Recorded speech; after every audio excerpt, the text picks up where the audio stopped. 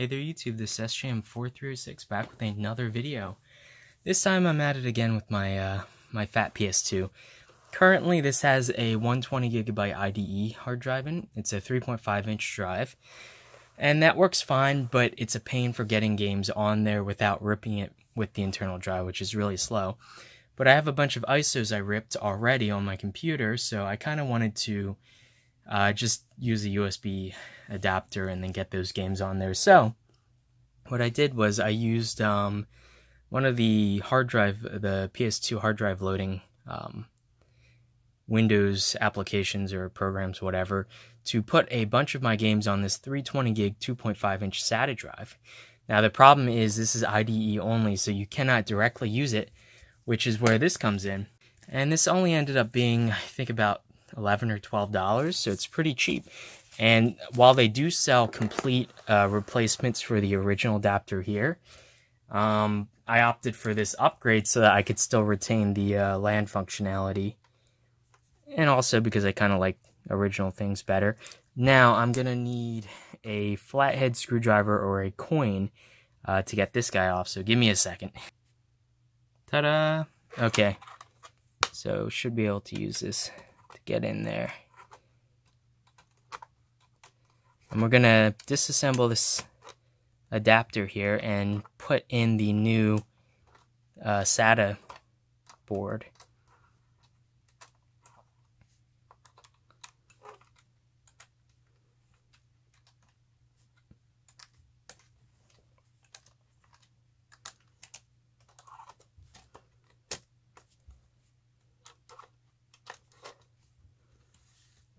Okay, so here's the drive I've been using. It's a Samsung, and it's from an old computer. But yeah, this is only 120 gigs. It's massive. It consumes a lot of energy, and you can definitely hear it. It makes quite a bit of noise.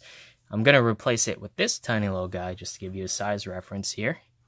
And obviously, I'm going to need to print an adapter, piece of plastic that'll fit around so that this drive doesn't rattle inside. But this will be good enough for testing until I can print that adapter. So anyway, let's get into this. I'm going to speed through this and show you guys the process. So let's get started.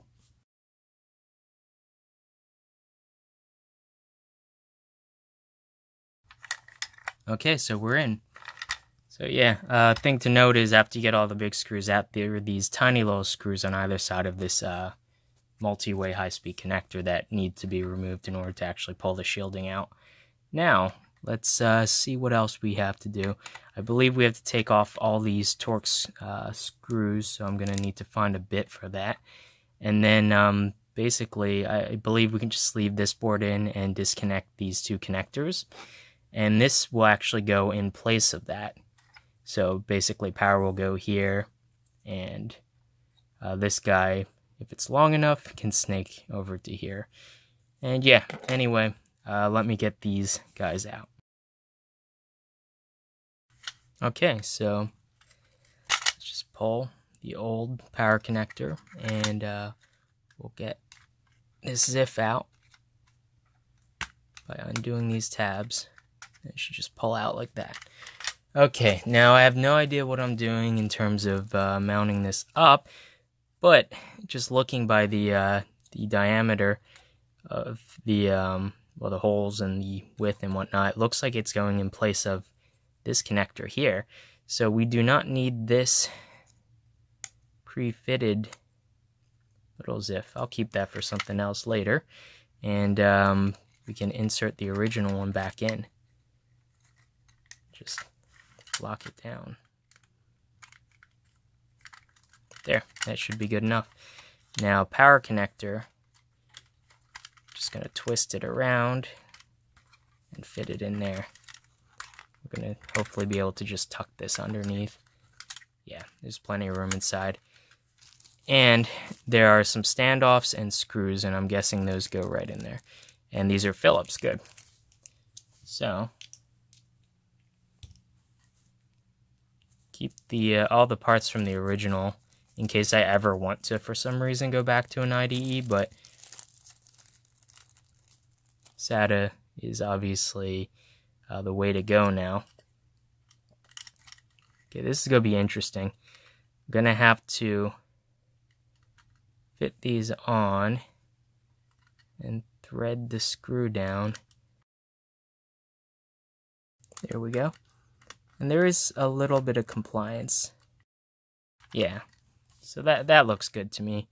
I'll just give these a little snug up. Don't need to make them too tight though. And we're good to go. So yeah, that was actually really easy. Now the real test is actually seeing if it all works. So, just gonna put the original shielding back on. There we go. Make sure it clears the bottom of the connector. And we're gonna get all of these screws back in.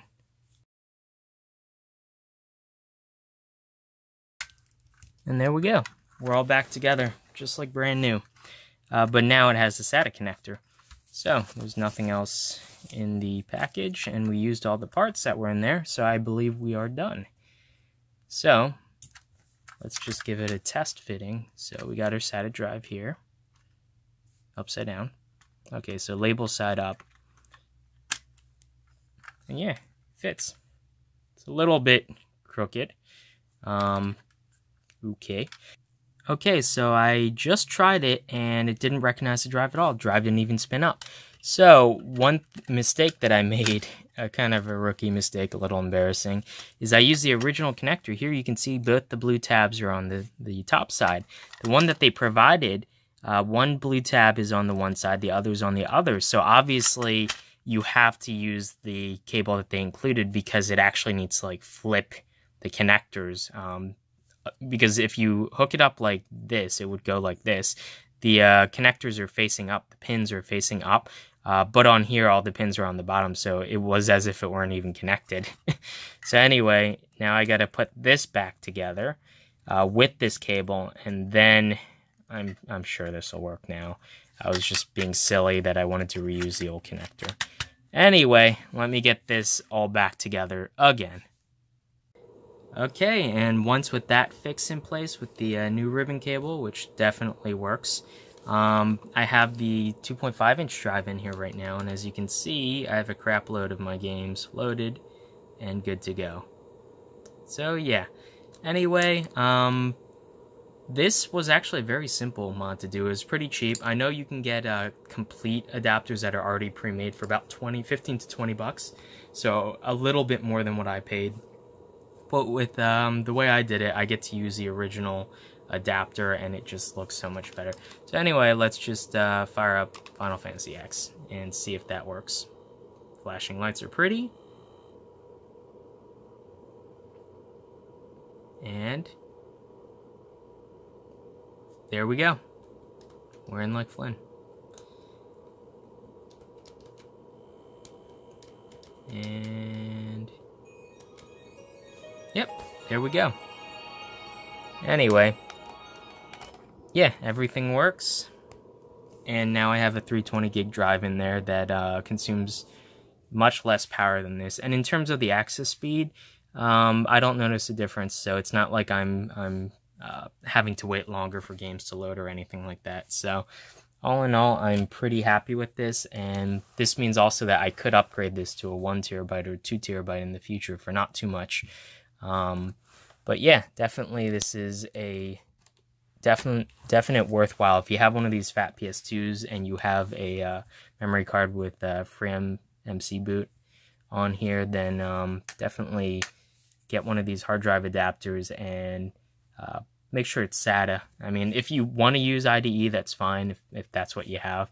But I think that this kind of makes it a lot more future-proof. I can easily add games onto the drive and whatnot. And the sizes, so to get a IDE drive that's like larger than, about larger than like 200 gigabytes is going to cost you nowadays, because these are no longer being manufactured. And if you want to get one in like a terabyte, it's going to cost you like probably upwards of $50, whereas a 1 terabyte 2.5-inch SATA drive, I can get a used one easily for about like 30 bucks.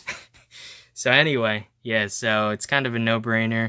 And I haven't used the clone drives where they have pretty much the knockoff SATA version of this hard drive adapter. But just playing around with the original Sony one, and it just works every time. I have absolutely no trouble, and I like having the option that if I wanted to use the Ethernet for not really online gaming now, but you can actually run Homebrew on here, Homebrew Elves, and you can stream games to it over Ethernet or do other really cool things with the networking capabilities. Anyway, yeah, hopefully you guys enjoyed the video, and I'm definitely gonna be playing my PS2 a lot more now that I don't have to keep swapping out my discs and whatnot. Anyway, I'll see you guys in the next video.